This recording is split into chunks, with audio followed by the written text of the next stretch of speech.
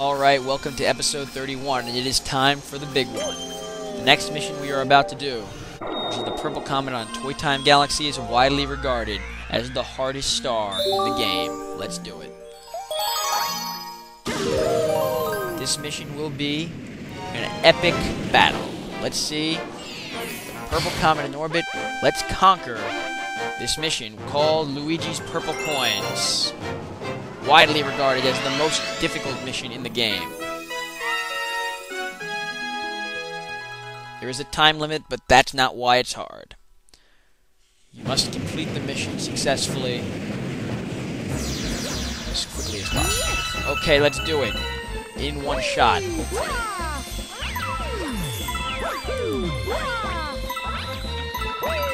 Shifting the camera angle around to make your jumps perfectly lined up will be a must-do for this episode. For this level. Make it easy. Collecting those long lines of star bits is also a must-do for this level. It's okay if you miss them. There are 150 purple coins allowed. There are paths to collect all 150. I will not recommend that, because it is insanely difficult. You're going to want to go on a pattern like this to make your mission extremely easier if you try to go another way. Usually I avoid that purple coin because it's way more trouble to get than it's worth. I got it because I forgot to. So yeah, I recommend you avoid that. For this one, it's no big deal. Forget it and move on. There are more than enough coins. Also, very important, as you saw in the beginning, make sure you leave a path back to the start, or else you will die when you try and get the star. And there's nothing worse than having all the coins collected perfectly and then being unable to capitalize because you didn't leave a path to get back to the start.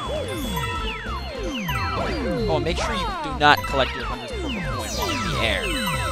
Like that is okay, because you have platform beneath you that hasn't started to disappear yet, so you'll be set to go back, collect your power star. I know it looked easy. It is regarded by many as the hardest mission in the game. I kinda agree.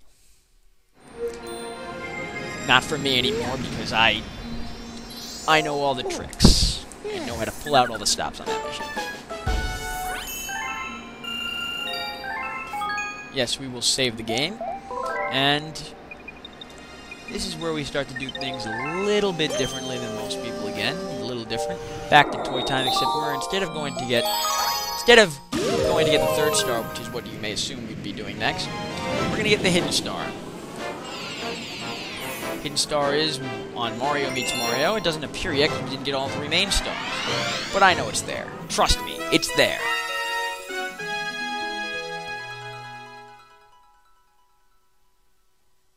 Now, once again, we will land on the starting planet.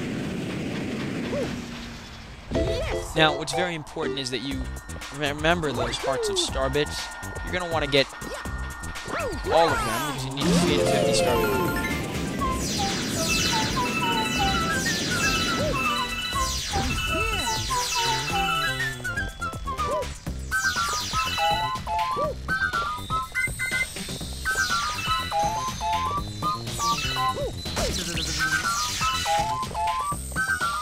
Now, if you wait here, not an infinite number, but star bits will continue to fall until a certain number is reached. I need one more, and if you can't get all of them, you're gonna need to at some point, like, just kill Mario, go back, collect some more. I believe I can find one more star bit. Somehow. I do not want to have to die for the sake of one star. Let's see.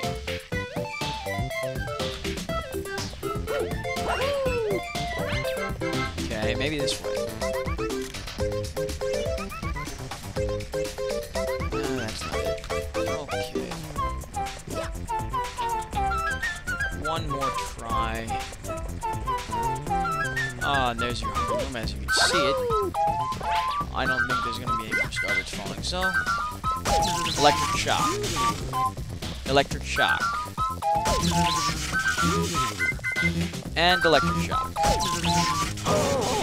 Luckily, when you die, you maintain your star bits. That's my recommended way of doing it, because it's the easiest. And you'll get an automatic 1-up at 50 anyway. Yeah, I don't want to get shocked anymore. You can stop now.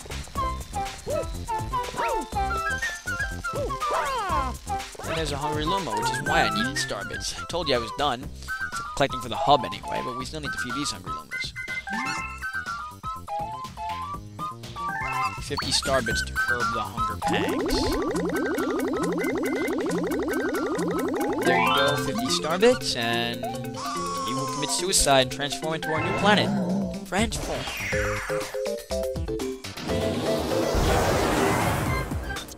A new planet was born. Epic music.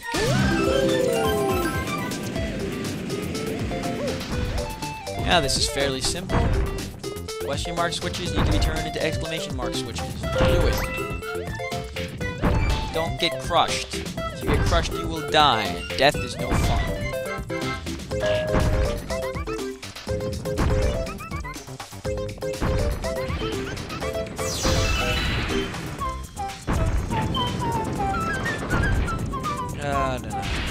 Thwomps. There are no, I mean, no thwomps. Tox boxes. You have to wait here anyway. Might as well get some star bits while waiting. And yes, you can jump the gap and you can claim to gravity. Perfectly gravity-powered working thingy. I don't even know what I said.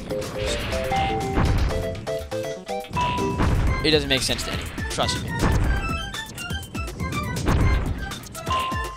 Anyway, I'd like to make a reference, even though I know this is going to be by the time I upload this. Song everyone forgot down. But, Friday? That really crappy song? That thing is horrible. I don't know what record company decided to allow that to be produced. I think YouTube should ban it from YouTube for how stupid it is. Like, when it's that bad. God, they probably made a lot of money on YouTube because it's so bad that it went viral. Definitely demonstrates the practical power of the internet right there. If something goes viral, like that first viral video most people have ever seen is Star Wars Kid. You have to be on the internet a long time to know that. Star Wars Kid, a kid wielding a golf ball retriever. Oh yeah, we got the star by the way. Lightsaber, and went around killing imaginary enemies on tape. Friends of his found the tape. This was like 2003, so they needed to use peer-to-peer to transfer to each other. But they did, and it went viral. And the kid sued them and won. Well, they settled that in court, but he got money for it. So we're going to go tackle our second and final fast folk comet, which is in the Toy Time Galaxy. And it's going to be on the hidden star that we just collected, which is why we did it first. Fast folk comet in orbit.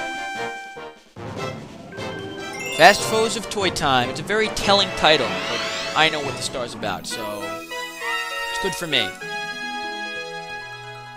Anyway, viral videos, peer-to-peer. Before the whole, oh my god, peer-to-peer is bad, you can share copyright software and the whole, screw you, copyright era. Software should not be allowed to be copyrighted. Well, actually, it should be. People shouldn't be allowed to sell it, but honestly, the whole, oh my god, piracy is so bad thing is completely retarded. Oh god, I failed because I'm ranting about crap.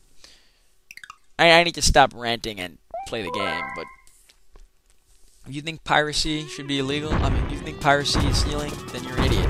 It's illegal for a different reason. The video game industry tries to say that every pirated copy of a game is a lost sale. That is such complete BS. It's not even funny. People who pirate things weren't going to buy it anyway. If you're going to buy it anyway, you can pirate things. Everyone knows that. The movie industry, the MPAA, is all, oh my god, we're gonna crack down on piracy because it's so evil. Is also completely retarded. There's no reason to do that because piracy is getting, honestly, a crappier quality version of product, prompting people to say, oh, I like this, so maybe I should go buy it too. That's how most people do this piracy. Sure, some people only pirate stuff, but more or less, pirated games are helping you by allowing free advertising. So stop complaining about something like that. I have a friend that is completely avid against piracy. Piracy is stealing. However, statistically speaking, piracy can sometimes is more beneficial. The beneficial effects outweigh the negative effects tremendously. So, anyone that wants to tell me that piracy is stealing, check their goddamn facts. Because you're wrong.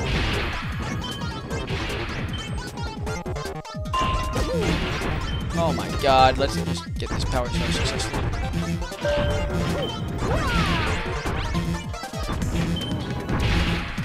Don't land in the pipe, it will take you back, because the game doesn't trust you to jump the gap. Let's get this power star before we die again, stupidly, and then we'll...